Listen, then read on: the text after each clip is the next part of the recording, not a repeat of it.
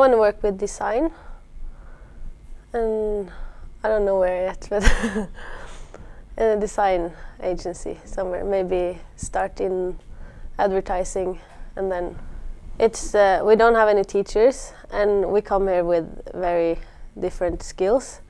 So some people haven't opened a computer, some people have worked in advertising or in the industry for many years.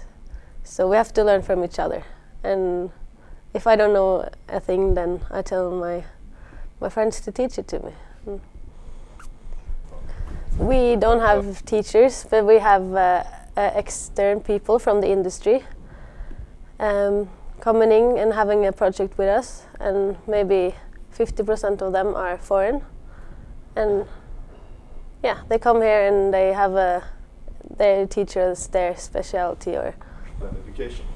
I know they have digital media education at the universities as well, and it's a really safe road starting from here until the exam, and then you graduate.